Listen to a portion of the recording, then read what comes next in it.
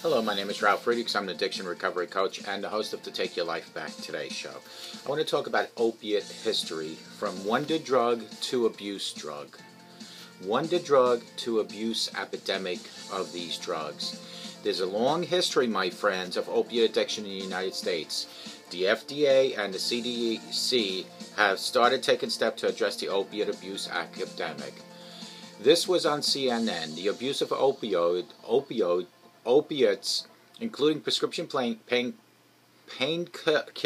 drugs like heroin, is something the United States has struggled with since the early 1900s. But it's a problem that keeps coming back, my friends. Now, federal agencies are trying to tackle the problem in difficult ways. The Centers of Disease Control and Prevention recently issued guidelines for prescribing opiates for chronic pain, part of an effort to push doctors to prescribe pain medication responsibly. The U.S. Food and Drug Administration announced the immediate release of opiate painkillers such as oxycodone and fentanyl will now have to carry a black box warning about the risk of abuse and addiction and overdose death. To understand how we got to the current academic, let's take a look back. In the 1900s, early 1900s, morphine and the creation of pain management. Civil War veterans whose injuries were treated with morphine were among those hooked on opiates at the turn of the century. But drugs were already on the scene and being consumed at alarming rates, along with other things way before the war. Let's do this here for a minute. This came directly from Mark Kionis, a scholar who studied drug abuse during the Civil War. In 1998, the Bayer Company started production of another opiate, heroin, on a commercial scale. From its first clinical trials, it was considered a wonder drug, and the use spread as addicts discovered that its effects be amplified by injecting it. Doctors must lead us out of our opiate abuse epidemic. Kimberly Johnson, director of the Center of Substance Abuse Treatment at the Substance Abuse and Mental Health Services Administration, said that in the early 1900s, there wasn't much known about poppy seeds. Drugs like heroin were used as cough suppressants. They are effective pain relievers, but they're also very, very addictive. By the 1920s, doctors were aware of highly addictive nature of opiates and tried to avoid treating patients with them. Heroin became illegal in 1924. World War II was the turning point for doctors treating pain as doctors worked to treat severely injured soldiers. Anesthesiologists opened nerve block clinics in the 1950s and 60s to manage pain without having to resort to surgery. In 1960,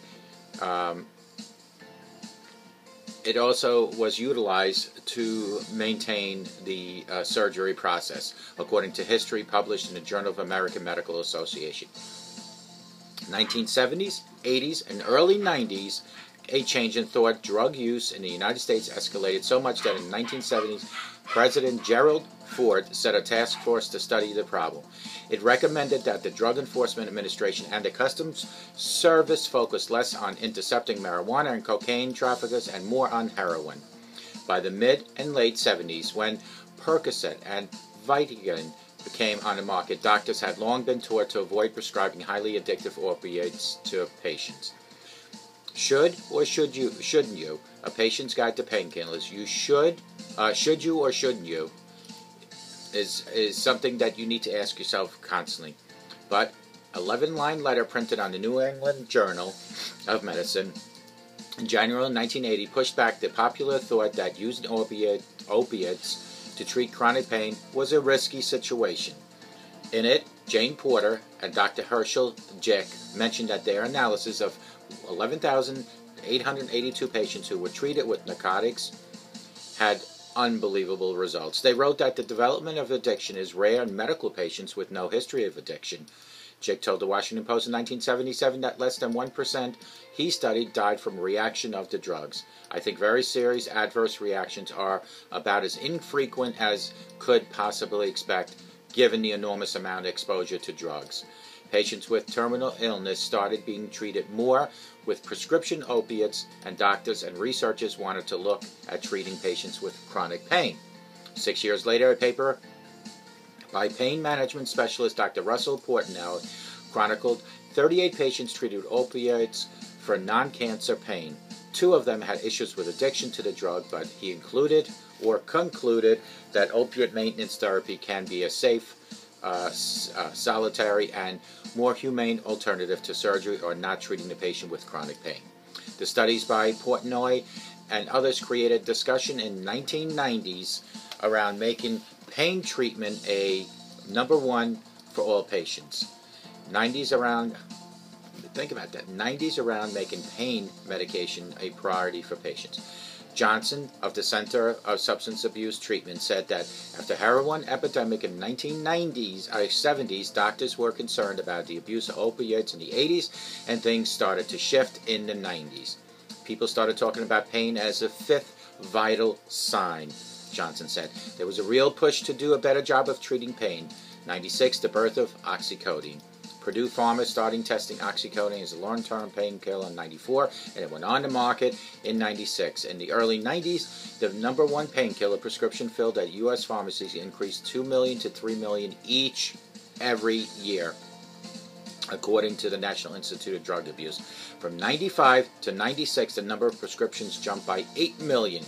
98, Purdue Pharma created a video promotion called I Got My Life Back. It followed 6 people who suffered from chronic pain and were treated with oxycodone.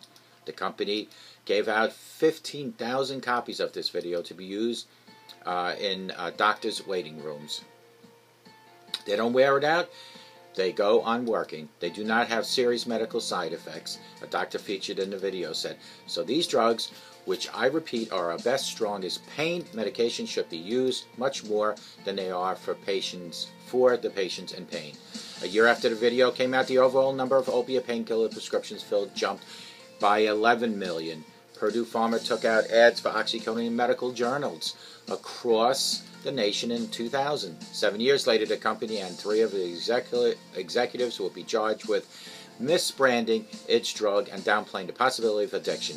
3 executives pleaded guilty, and the company settled on with the U.S. government of $635 million. A spokesman for Purdue Pharma said that the company's products represents less than 2% of all opiate prescription, and that Purdue has led the industry in creating medicines with abuse-deterrent properties. Opiate abuse and addiction is one of our top national health challenges, and that's why for a decade Purdue Pharma has undertaken efforts to address the crisis. 2001, a new standard making pain treatment a priority came to the attention of the Joint Commission, a non-profit that sets standards and accredits hospitals and medical centers. The group was created in the standard 2001. Pain is assessed in all patients. Medical centers and their doctors were required to examine the patient's pain levels, and the Joint Commission would give hospitals requirements for improvement if they failed to meet the standard. Though the standard makes no mention of treating pain from the drugs or even mentioning opioids as a treatment, the Joint Commission printed a book in 2000 for purchase by doctors as part of required education seminars. It all started changing in the year 2000 and therefore, there is no doubt that the widely held belief that short-term use of opiates has low risk of addiction was an important contributor to inappropriate prescribing patterns for opiates and subsequent opiate epidemic. Doctors are now on high alert. The makers of oxycodone released a newly formulated version of the drug, one with abuse deterrent within it, with the hope of making it more difficult to crush the abuse by snorting or injecting it. A study published in the New England Journal of Medicine surveyed that more than 2,500 people who used oxycodone before, after safety measures were added. It found that the anti-abuse measures were put in place. 35.6% of the people questioned admitted abusing drugs and alcohol, and then after the new one was put in the market, there was a 24% decrease. Most people that we know don't use oxycodone to get high anymore. They use heroin. So we need to be aware that oxycodone, heroin, are killers. We need to be aware that they are very addictive, and you need to be aware if you have an addictive personality. Start today. This was the opiate seminar to teach you all about opiates. In 2016, we know of no other medication that kills patients so frequently as heroin and oxycodone. Let's start today. Let's start today taking your life back. Call me at 844-405, and I promise I will help you take your life back.